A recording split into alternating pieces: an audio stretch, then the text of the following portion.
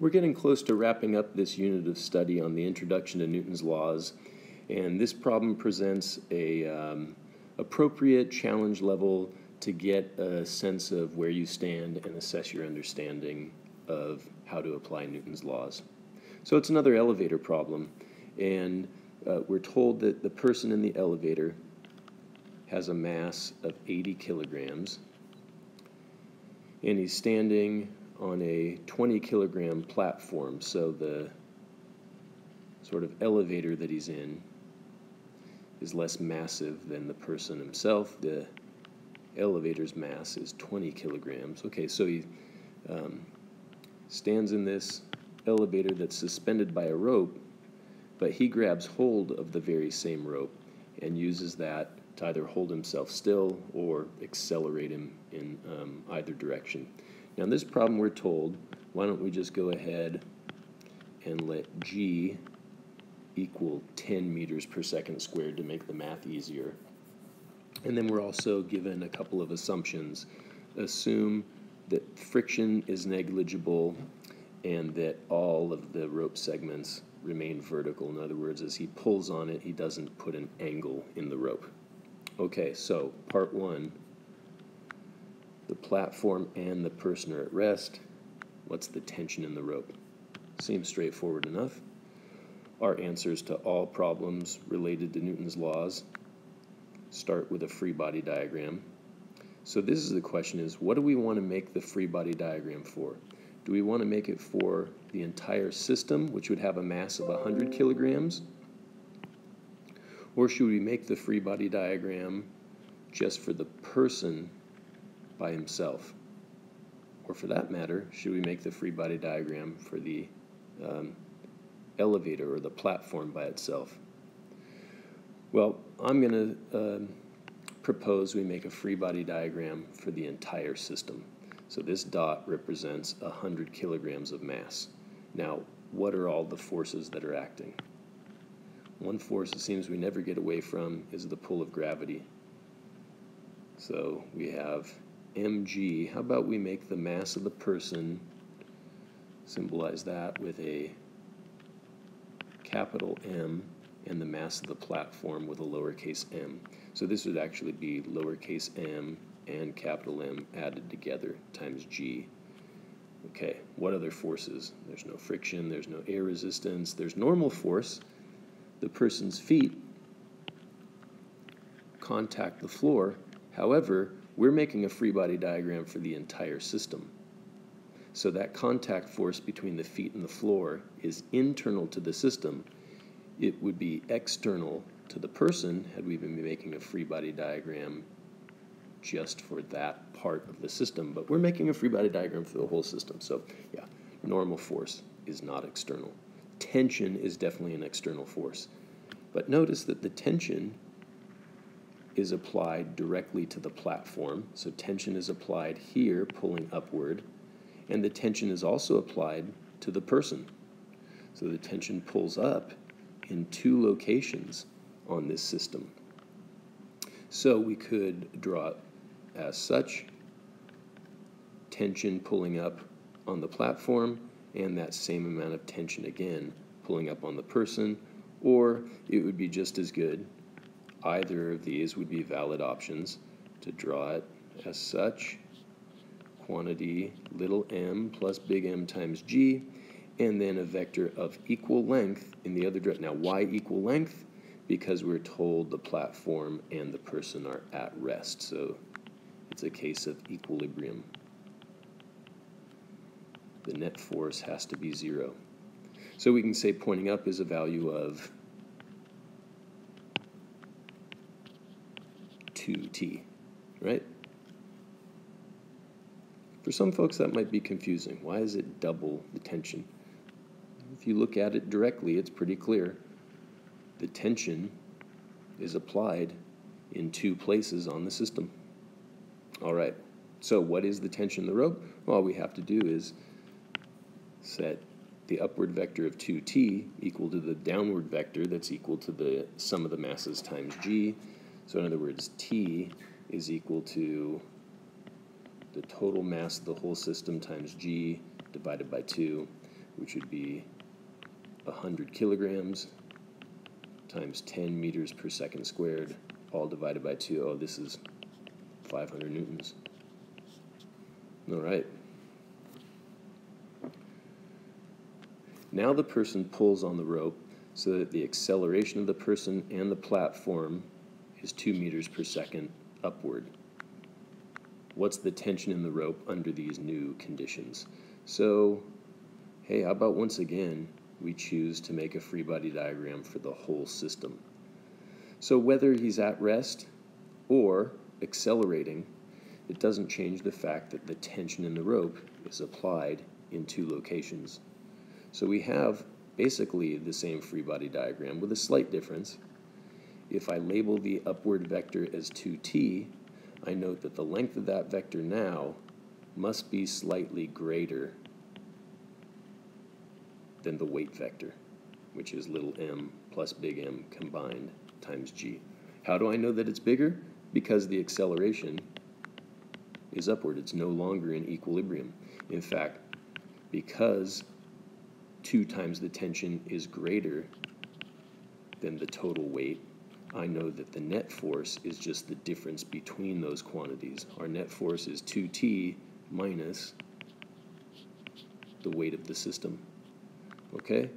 Well, by Newton's second law, I replace net force with ma. But because this is a free body diagram for all of the mass of the system, when I say I'm replacing it with ma, I'm not going to say ma equals 2t minus total weight, nor am I going to say that capital MA, no. The correct expression would be the total mass of the whole system times A is equal to 2t minus the total weight. Okay, so if we're trying to solve for the tension, then we just need to do a little bit of algebra in our third step. 2t is equal to m plus m times A plus m plus m times g. Or the tension is equal to the mass of the entire system times the quantity A plus G, all divided by 2. So if we want the numerical value, it's 100 kilograms multiplied by 2 plus 10 meters per second squared, all divided by 2. This 2, remember, was given in the problem, accelerating upward at 2 meters per second squared, and we're just letting G equal 10. Okay, so 12 times 100 is 1200. 1200 divided by 2 is 600. So that makes sense. That's reasonable. Shouldn't the tension increase?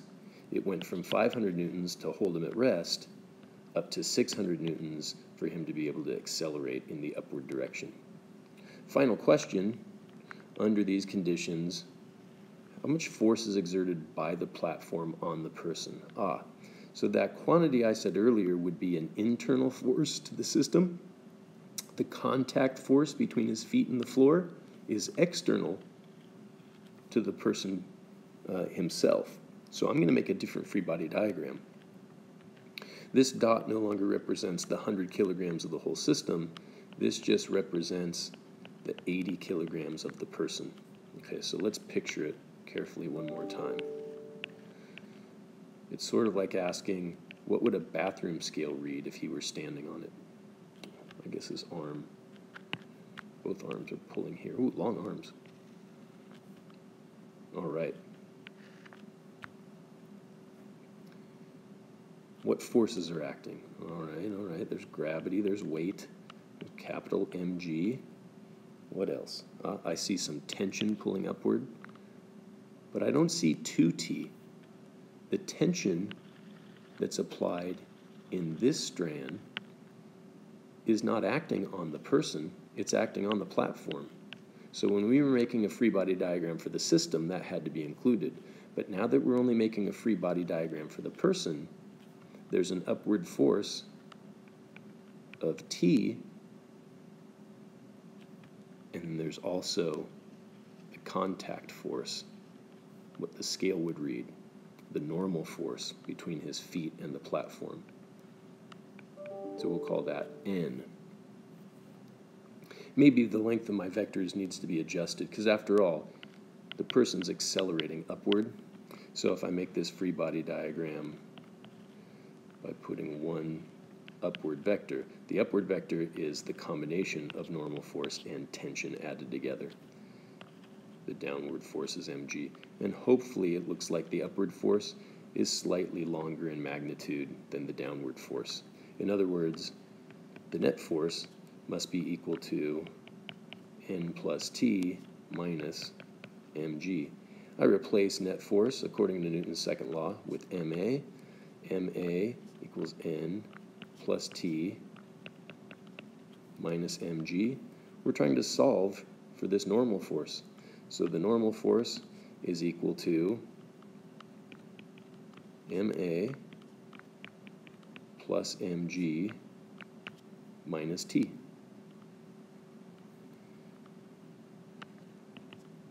We could factor out the capital M, so it's capital M times the quantity A plus G all minus T. So it's equal to 80 times 12 minus, we already found the value of T. Under this condition,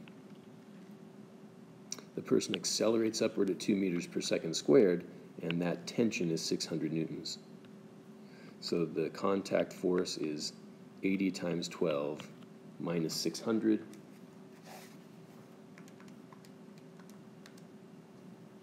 In other words, it's 960 newtons minus 600 newtons, giving us a value of 360 newtons. I'd like to show you that our answer is correct by double checking the work. The one free body diagram we've not made yet is the free body diagram for the platform. Let's try that. Now this dot represents 20 kilograms of mass.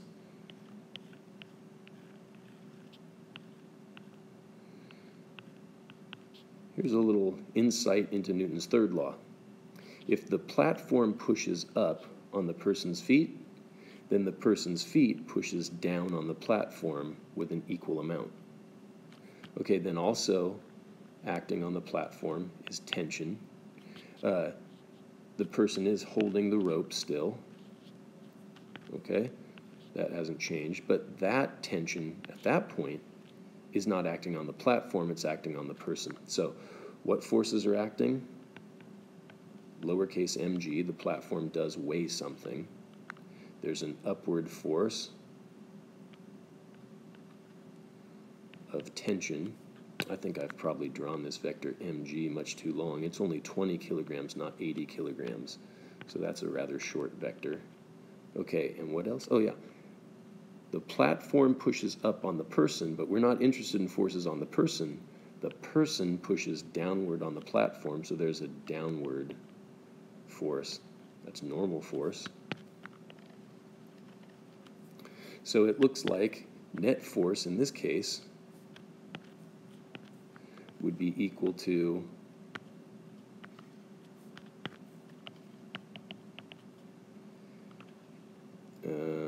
the system's going to accelerate upward.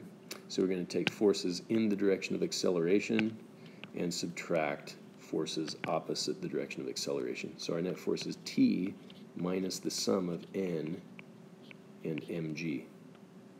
Okay, and our net force, according to Newton's second law, should be ma. Here's what I hope. I hope when we plug in all the values, I've distributed this negative sign, I hope when we plug in all the values and solve for a, that it comes out to be the very 2 meters per second squared that was given to us to state the problem. So let's try it. A is T minus N minus mg all over m. So A is equal to, okay, we know the tension is 600 newtons. We know the contact force The floor pushes up on the feet with 360 newtons, so the feet push down on the platform with 360 newtons. 600 minus 360 minus 20 times 10, we'll just call that 200, all divided by 20. Okay, let's see. This means acceleration is equal to 200 and 360, that's 560. 560 off of 600 is 40.